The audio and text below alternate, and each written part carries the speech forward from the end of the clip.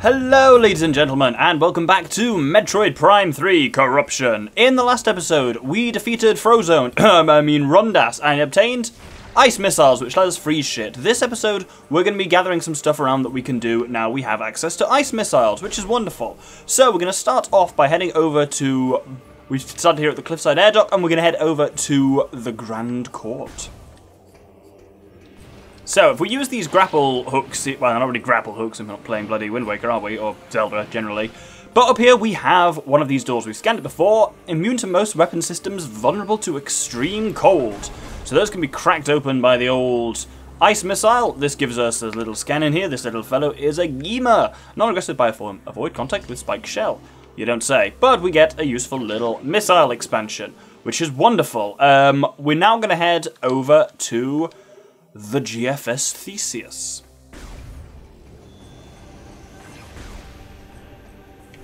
So from here, this is the room where we kind of turned the map thing back on. There's actually this lock here that we could, well, this door that we could just go through the whole time. It was unlocked.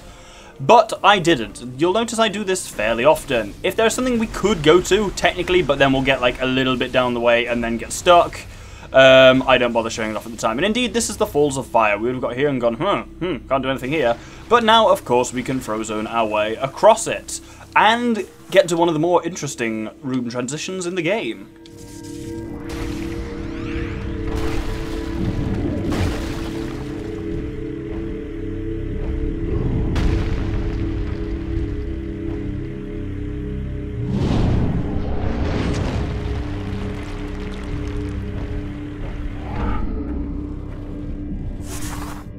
I thought that was one way, but it's still lit, so apparently you can go back up. I would love to see that guy just fucking Superman his way up there, but hey, we're not going to see that for now. Now here we get quite a cool puzzle room. Unfortunately first, well, there's various things that happen. Samus, we have discovered a Federation landing site from here. You may be able to use this facility to upgrade your ship. We are sending the coordinates to you now. So, I will check that in just a second. Unfortunately, yes, there's warp hounds here. One thing you'll notice is that... Oh, balls, it didn't work there. Normally, ice missiles actually work, as in they hit. Well, we just killed it. They hit, and then they go... Oh, well, we just killed both of them. Cool. But yes, you can actually freeze enemies with them, and then you can often shatter them with the charge beam, which is pretty bloody handy. Right, so...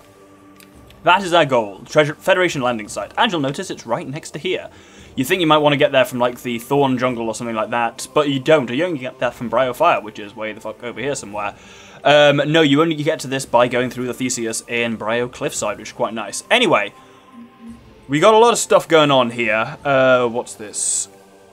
Oh, various things have been cancelled due to coronavirus again.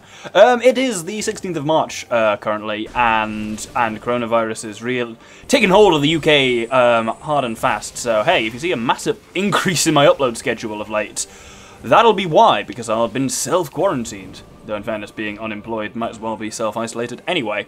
So, I burnt a vine there while I was talking. You will notice we've got a lot of stuff to scan here, so let's talk about it. This is our real goal here. War Golem is restrained and unable to move. It looks like it was trying to reach for the control unit. This is the control unit. Golem control unit online will transfer energy from the slot to the connected golem, but the connected golem is restrained by scarlet vines with thick bark protecting their fuel gel-soaked interior, vulnerable at the core. Got loads of other stuff as well. We got this gate door that's locked in place that we can't open from the outside. We got this gigantic thing, I don't even know what this is. Galactic Federation fuel gel pumping crane. Yeah, it's one of the things that I haven't really talked about so far, but this world is kind of used as... Oh, here it says fuel gel is susceptible to extreme temperatures and will freeze. It's kind of letting you know that there. Yeah, Brio is used by the Federation as a source of this fuel gel that they use to, like, fuel their armies. Quite handy. So, it basically, all the stuff we've been reading, all this kind of, like, lore about Brio, happened, like, 300 years ago or something like that. It's basically just been a ruined place as long as any of us have been alive. So, that's the second vine dealt with. Now, we need to hop over there, because that's back on fire. Yes, freezing, of course, of fuel gel does not last forever. Now, if we come up here and scan this bit here, we see the Brimstone. In this section of Cliffside appears to have weakened over time. Brimstone means missiles. And with that taken out, we can hop in there again. We have to do a slightly weird side jump to get around that. And then, bam, crystallized fuel gel again, which means we can blow it up. 3 down. Wonderful. Now the final one can be a bit of a tricksy one to get. What you actually have to do is attempt to activate the golem.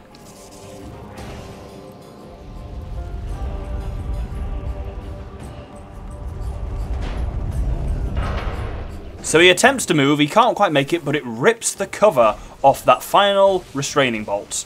Which now, with that free, we can actually free the bastard fully.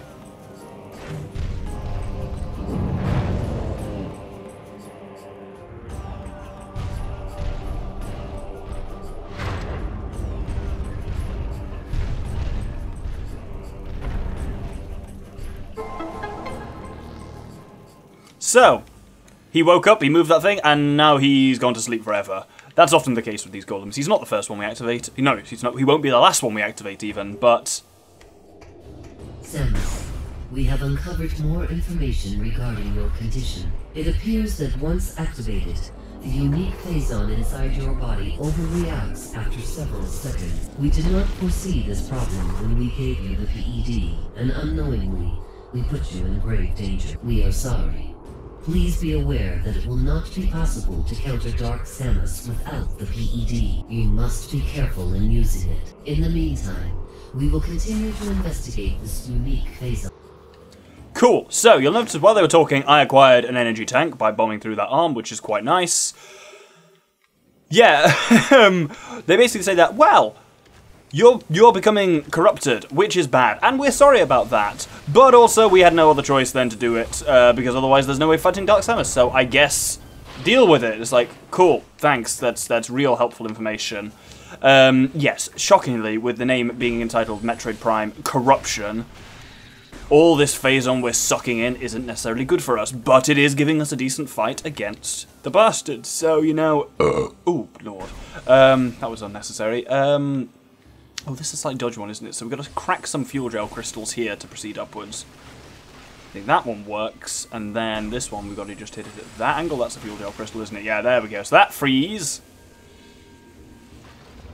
There we go, that pillar. You must have noticed that last bit I was doing, it was just free. Basically, crack fuel gel to free some stuff and proceed up this room. A lot of the time, if I'm just doing platforming stuff, I might as well just have an off-topic, well, not off-topic, but not necessarily describe what I'm doing, because it should be obvious what I'm doing. Oh, that was fortunate. And now, if you look on the map, we are in the Federation landing site. That's not the door, this one is. Here we go. So, there's a lot of stuff to look at here. We got some... Oh, these are Gragnol nests, aren't they? So I'm going to just take them out from a distance before they start becoming problematic. There we go. And I'm going to scan these things. So, these are missile racks, are part of a gunship weaponry upgrade system, controlled by a nearby terminal. That sounds cool, doesn't it? And this up here is a useful bit of scan. That is a Baydor control system. That's not what I thought it was. Engaged and manually over...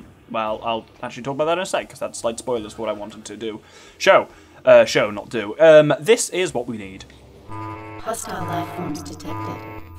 Initiating security lockdown.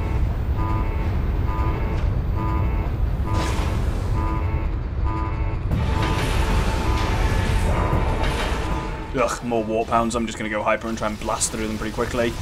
The slight issue with hyper is you kind of have to. You can't just stay in it indefinitely. You have to, enemies like warp hounds can be a bit difficult to fight in hyper mode because they tend to move around. Oh, there's Reptilicus as well. Fuck it, let's just go hyper again.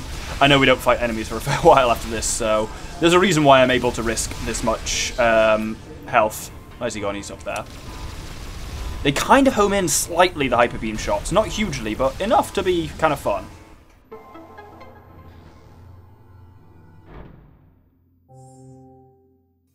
So that gives us control of that again, but we're still kind of in this security lockdown.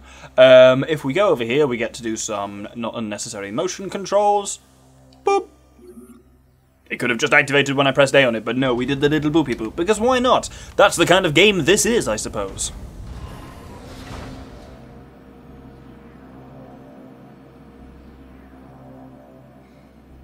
Now, from everything it showed us with that flying camera there, it should be pretty bloody obvious what we need to do. But anyway, we've got a couple of objectives here. We've got to raise the security lockdown, but we've also got to... I'm lost. Nope, it's over here. But we've also got a little thing together, which is going to upgrade a new part of the visualizer, which is pretty nice. This activates this lift. And now, we need to go over there technically, but we've got these sucky blowy holes. So, start by going in the sucky hole. That's the blowy hole. I'm an idiot. This is the sucky hole. Up we go. Now, this is kind of important. This is a new thing, but it's also a scan. There are a finite number of these in the game. Scan this first one and you just won't run into problems. This is an energy cell used as a power source for Federation technology. We technically got one of these right near the beginning, but that one was in a tutorial, doesn't count. This one, however, is very much real. Motion controls, twist, pull. Pull. I'm pulling. There we go. You gotta keep pointing at the screen while pulling. Energy cell acquired. You are now carrying 1 energy cell. Visualizer update. Energy cells won't come in until right near the end of the game, so I'm not going to tell you what they're for, but gather them wherever you can.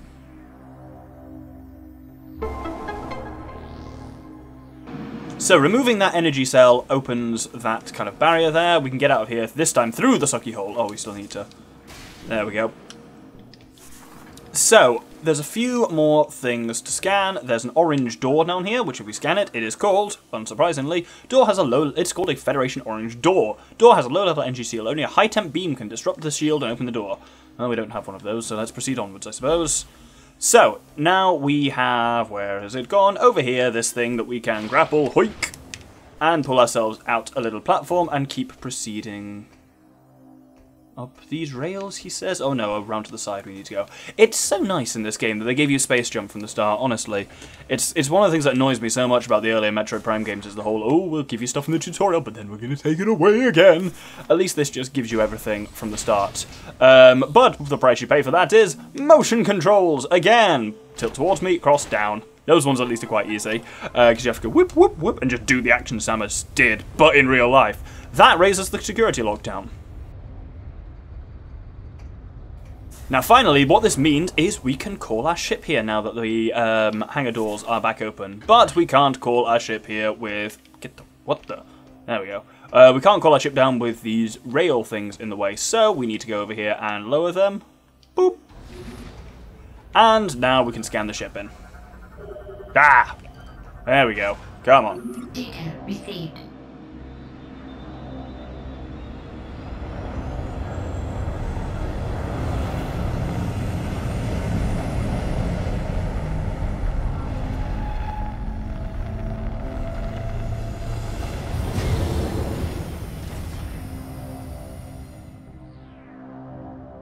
So, if you remember what this was for, this was an upgrade for our gunship, and this is a well cool thing.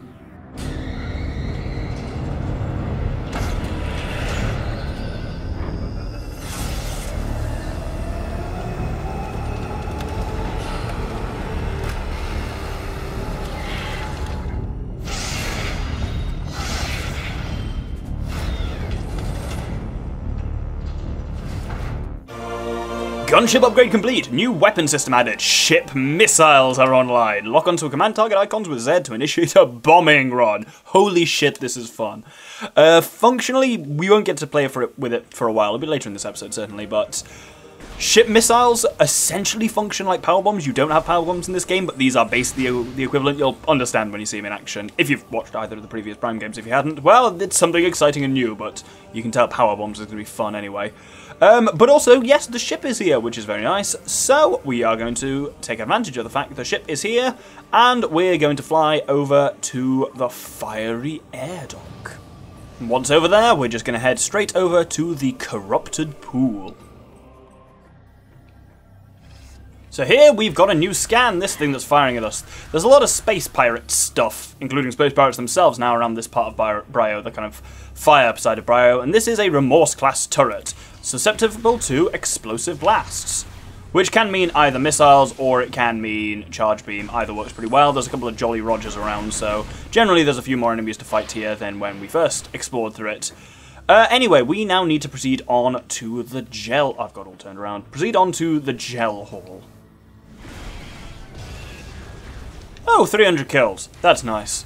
Well, still keep proceeding on to the gel hall. Now, we've got two useful things in here. If we come over... Oh, there's a bloody another Jolly Roger. Ah, help! If we come over here... This is a bit shitty, this because it's actually, if you look in the top right, it's not on the map. It's off the edges of the map. It's like in the Here Be Dragons region. Oh, shit, shit, shit. I'm on fire. Oh, God, this is hurting lots. Yeah, because, if you're too much on fire, you also can't land on the frozen bits because you just burn straight through them. But hey, there is a missile upgrade here, which is pretty nice. There is also, you will notice from the map, Or not. Oh, bloody hell, more bloody Jolly Roger, you can fuck off. I've still got horrible flashbacks to this room from the bloody gel ray. But you'll notice over there, oh yeah, that did work, good. There is an ice store. I hate myself. And this leads to a weird thing. Target must be moved into position in order to be used as an attach point for the connected system. So we shoot that, and it moves into position and becomes grapple. And this is worth knowing, we haven't done this before. You can shoot while grappling, and I'm pretty sure you couldn't do that in the other Prime games. It's pretty nice. And we can swing around a little bit, and then we pop out back in. I think it's called the Imperial Hall, this kind of main area. But, we unlock a shortcut back up here should we need it in the future, which skips out some little nonsense. And unlocking that shortcut also gets us a missile expansion, which is fantastic. Anyway, now we're going to head back to the Temple of Brio, where we fought Rundas.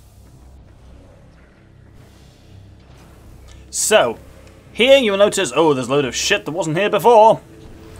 And there's a few more things to scan. There is an armoured aero trooper covered with a thin layer of armour susceptible to explosive attacks.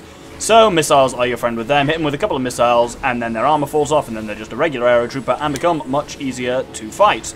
Like any aero trooper, they'll blow up when you kill them. There's also these here. These are Space Pirate crates used to store additional weapons and energy supply for troops. That apparently just wasn't there before. But yes, we just need to kill everyone here, so I'm going to blast into hyper mode quickly because all the armor in the world doesn't help against a face full of Phazon. Now, you'll notice something's going on here. There is this thing, a cannon base still under construction. Unit appears to be nearing completion. There is a clamp securing the elevator, preventing me from operating. Contains high amounts of maldium. So, maldium means something specific, which we're about to learn what it means. The cannon appears to be the standard Tiamat model. Construction is incomplete. And finally, this thing here. Jamming beacon is interrupting remote control signals. Cannot use command visor while it is active. Well, let's turn it off then. And now, with the command visor, maldium means one thing. Bring in the heat. Disrupted by jamming tech. Oh, fuck, there's another one, isn't there? Oh, what an idiot. God, I look like a fool now. With both of them jammed, the jammer's taken offline, that means, yes, now we can actually call in a bombing run. Good, is the other one turned back on? Oh, this is bullshit, and you've... Oh. Irritating. God, hyper mode is fucking powerful. I guess it's powerful, but you just gotta remind yourself that you are actually essentially just launching an energy tank into them, that you are firing your own health at them. So that's, I guess, the cost to it. But if you get a lot of energy tanks like me, you generally tend to be alright. Finally, bombing run, go!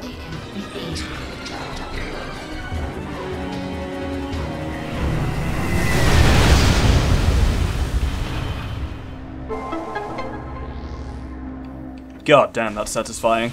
Yeah, that's what I mean when I say basically that in other Metroid Prime games, that would have been a power bomb, where you curl up into Morph Ball Bomb and then you press D-pad down or something, and you do a power bomb. Most of basically there aren't power bombs in this game, and the role that they fill, that they do gameplay-wise, is now filled. Oh shit, Aero Troopers, Aero Mines, that was it. Oh, it's doing two at a time. Shit, get away! Fuck. Oh, we got them all. Ah, and then my floor melted. Oh, the fuck. Oh, I'm just gonna walk, I guess. Cool. This is fun. I'm running a little... I'm not running low in health. I've still got 3 bloody energy tanks left. Though I will run out if I keep bloody injecting them at the rate I am, so... It's just... I honestly tend to use hyper mode, not for particularly challenging... Well, I do use it for challenging enemies as well, but I find the most useful function of it is for quickly getting through low-level enemies where you're just like, I can't be asked to deal with this shit. Hyper mode time, brr, zap. But yes, most of the times that would have been super power bombs, there we go, hyper super power bombs in the former Metroid games are now done by bombing runs instead, and I must admit, it's a bit more fun. Like here, for example, we know, for example, this shield generator is made of maldium. You notice in the bottom right, that's our number of shipped missiles. We've got 3 at the moment. I picked up 1, I guess, at some point. But hey, let's fire her off. Data received.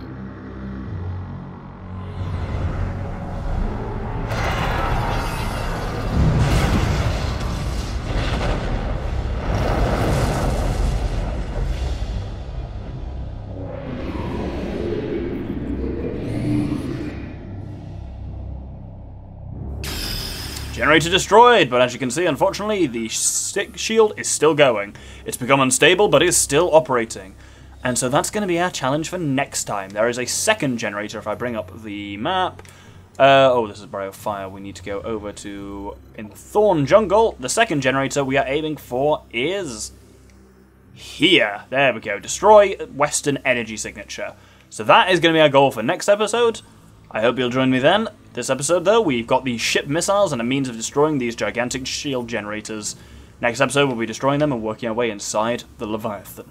Thank you very much, and good day.